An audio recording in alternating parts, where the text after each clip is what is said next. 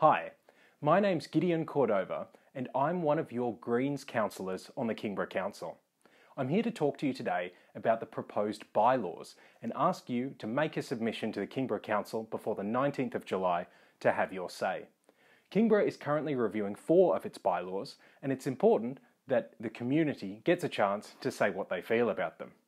So one area of interest that a lot of people have been talking to me about recently is the change to the environment bylaw. Here's a copy of the original bylaw and here's a copy of the proposed new bylaw.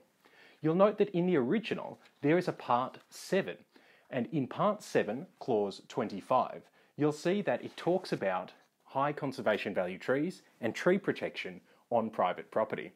It specifically defines a high conservation value tree, and it also stipulates that a person must not cut down, lop, or remove, ringbark, injure, or willfully destroy any tree that has a circumference greater than 80 centimetres at 1.5 metres high, or a tree that is listed on the significant tree register.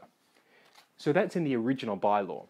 A proposed amendment to that bylaw in the new proposal is to completely remove part 7 altogether, so that there'll be no longer a stipulation about trees on private property.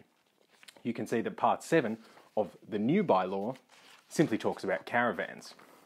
So you have until the 19th of July to make your submission to the Kingborough Council, and a submission is really very straightforward. All you need to do is send an email to kc@kingborough.tas.gov.au and in the subject heading write submission, and then make your comment about how you feel about the proposed changes. My name is Gideon Cordover. I'm your Greens Kingborough councillor, and I hope that you have your say in the bylaw review.